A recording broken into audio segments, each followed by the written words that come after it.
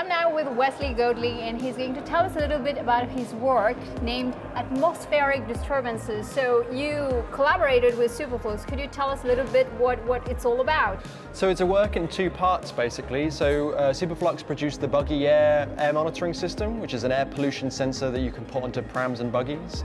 And we did a walk through Milan a few weeks ago and recorded data showing 3 different pollutants as we walked through the city.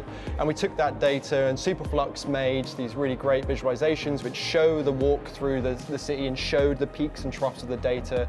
And you can actually see at what points and what walk you got the biggest peaks and lowest troughs.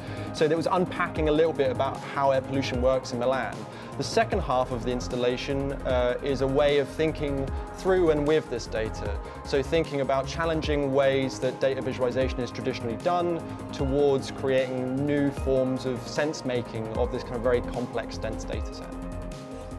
Wesley, we're here at the Design Week, and the key theme is Design for Life. As an artist, what does Design for Life mean for you? So I think that for both myself and Superflux, I mean, we're very interested in looking at how we can change everyday attitudes towards very everyday things. You know, in terms of air pollution is a very everyday concern for especially all of us living in London, which Superflux and I both do.